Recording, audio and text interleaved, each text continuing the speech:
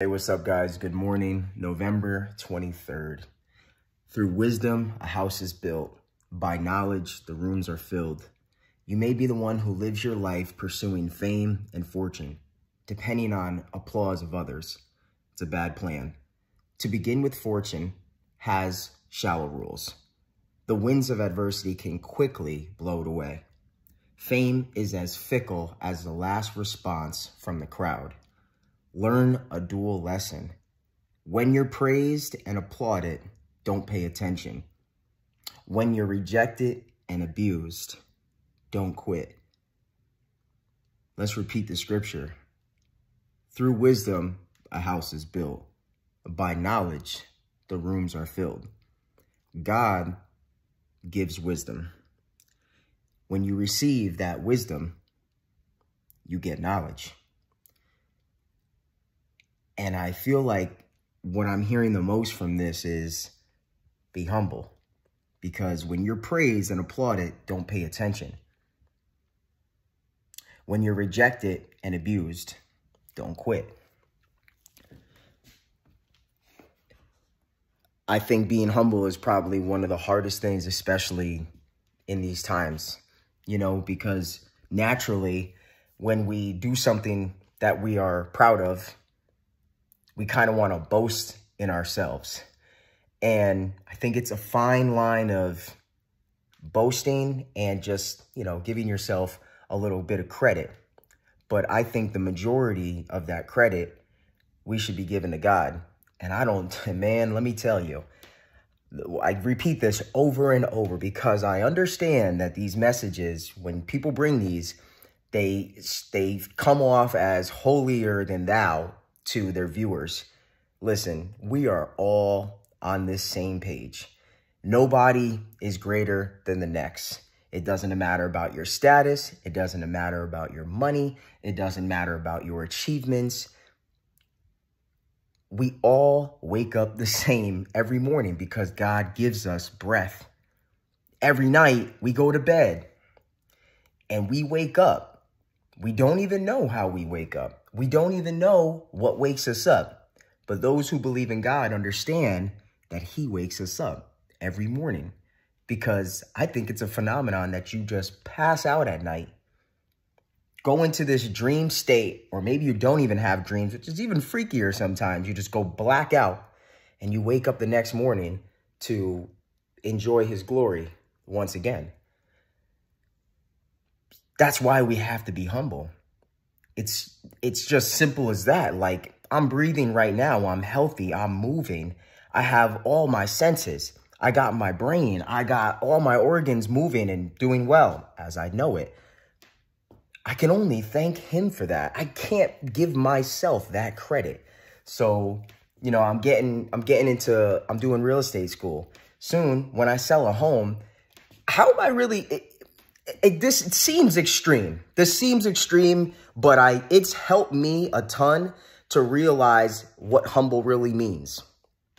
Say I eventually sell a home, make a nice commission, be able to help my family, help myself out, help my status out a lot better, right? And I'm like hyped about it. Yeah, look what I did. Look what I did. Yet I had to walk to that listing. I had to walk to my car. I had to get in my car. I had to talk to the people, use my senses. I had to sell the home, later keep doing business and finalize the contract, right? What if I couldn't talk? What if I couldn't walk? What if I couldn't breathe? What if I wasn't healthy enough? What if I didn't have a car? These are all blessings from God. These are all blessings from God. This is nothing I could take credit for. I don't even want to take credit for it. I'm very grateful that God gave me passions and I'm able to pursue them, and that he gives me the desires of my heart when it's lined up to his will. Because not all your desires are lined up with God's will, right? I mean, come on, I'm not proud of my attitude. I'm not proud of my mouth sometimes. I'm not proud of my decisions sometimes. And I know when I'm not proud of them, that's because it doesn't line up to his will. But when I'm reading his word, when I'm keeping that humble mindset, when I'm interacting with people in a loving way, when I'm not talking about people, when I'm all these good things. We know what's good and bad. You know what I'm saying? Like, we could get into this gray area of life, but let's just keep it very simple. We know what's good and what's bad. Number one rule, right? Treat others the way that you want to be treated, right? Everybody wants to be treated with love, respect, kindness. They want to be caring. They want to be giving, right? But are you those things, you know? At times, I'm not those things, but at times I am those things. So I'm delighted when I'm lined up with his will. And I feel down when I'm not lined up with his will. And when I feel down, I talked about this in a TikTok. I said, I don't hop on the shame train. You know, like that's one of the biggest tricks the devil has for you, is to keep you in a state of shame, in a state of guilt. That is not God. Of course, you should feel some type of way when you have done something wrong, right? You should feel like that was something you screwed up, something that is not good, right? I feel like the video is shaking a little bit, so I don't want it to shake too much. So, you should feel, down about that, but don't hop on the shame train, man, like just get right back on the grind. What I like to do is I like to go back and read these verses of the day and read some of his word and just lock into that, because, he speaks to you through his word, and he speaks to you and he's going to make you feel good about yourself, man. We're not here to be shaming ourselves and guilting ourselves. We're here to push forward, man. We're here to keep fighting. We're here to just keep moving and keep building, because if you're not building, if you're not winning, you're losing. It's a black and white game, man. If you're not growing, you're not staying the same. You're diminishing, right? It's just like working out. If you're not going to the gym consistently, you're not building muscle. If you're going to the gym consistently, you're building muscle. You're growing. So, I try to want to apply those same things. I got a fly. This fly's tried to been in my house, man. Probably about to die because he's got no water. I got to get him out of here. Sorry, I get distracted with that. I don't like killing things, man. Like, everything has a life. Everything deserves to live. I didn't create this fly. I try not to. I ain't gonna lie. Like, when I have some spiders in my house, I'm like, I gotta catch you with a vacuum, man, and then try to let you out. I feel bad when I, like, mess up one of their legs or something like that. I feel bad about that, man. Like, I've always been a loving person towards wildlife and people, man. Like, I'm not saying I'm perfect. Trust me, I've had my days. And I still currently have my days. But, I just, that scripture today was really nice, man. Like, it's just be humble, man. And humble's such a deep meaning, man. God shows me how to be humble all the time, through experiences, through his word. So it's definitely not an easy thing, but I think it's something that's very important. And I always think about this, like, what do you keep in the forefront of your mind throughout your day?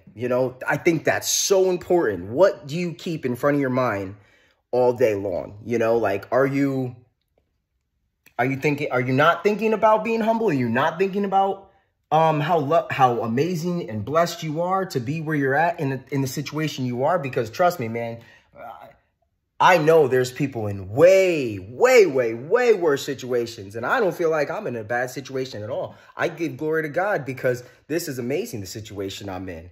I got married. I have a loving family. My wife is amazing. My friends are crazy awesome. Strangers that I meet, I have great interactions with people. Life is beautiful, man. Like, praise God. Life is great. And, the days that I'm off, just what helps me is what I'm keeping in my mental, like, what am I feeding myself? Am I feeding myself nonsense, or am I feeding myself wisdom? So let's just review that scripture one more time, man. One more time, because it's so good. It's so good. Through wisdom, a house is built. By knowledge, the rooms are filled. That's Proverbs 24, verses 3 through 4. Through wisdom, a house is built. Through wisdom, you are built. By knowledge, the rooms of the house are filled. What a great parable that is, right? Think of a home, right?